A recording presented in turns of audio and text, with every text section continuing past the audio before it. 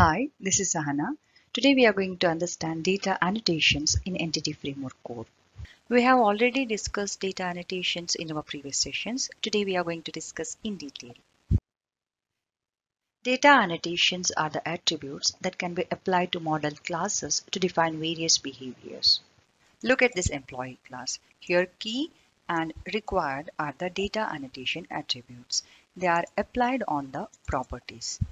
Data annotations are used for various purposes, including defining validation rules, data formatting, localization, database schema generation, and so on. Today we are going to discuss data annotations with respect to Entity Framework Core. In Entity Framework Core, data annotations are used to configure different aspects of entities directly in the code. Now, when to use data annotations? Entity Framework Core includes many model building conventions that are enabled by default. We can use data annotation to customize the model, which will override the configuration performed by conventions. Please note, we can also use Fluent API to customize the model. If both are used, then Fluent API will override the configuration performed by data annotations.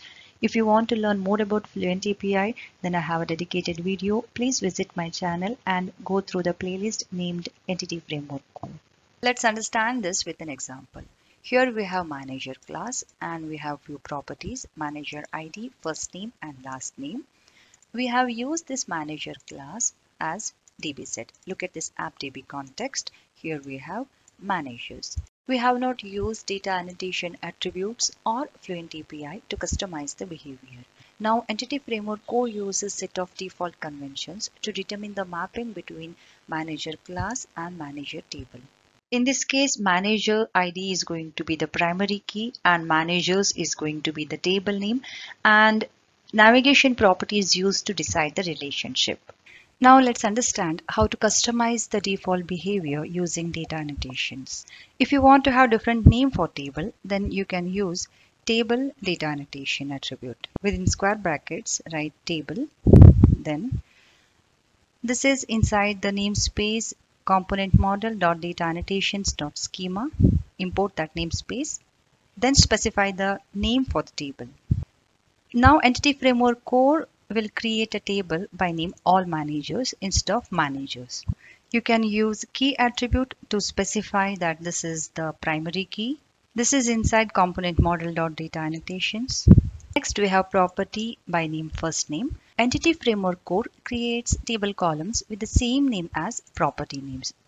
If you want to have some other name for the column, then you can use column attribute. Now column will be created by manager first name. If you want to make it required, then you can use required attribute. If you want to specify the maximum characters for the string property, then you can use string length attribute. Suppose I have a property, but I don't want to include that property in table. Then how to do that? Here I have a property. Now I will use NotMapped attribute. Property with attribute NotMapped is not used while creating a table. Based on our requirement, we can use data annotation attributes to customize the behavior. Here is the list of commonly used data annotation attributes in Entity Framework Core. Please check the description. I have written short description for each of these attributes for your reference. You can choose the attributes based on your application requirement. I hope the session was useful. Thanks for your time. See you soon in the next video. Thank you.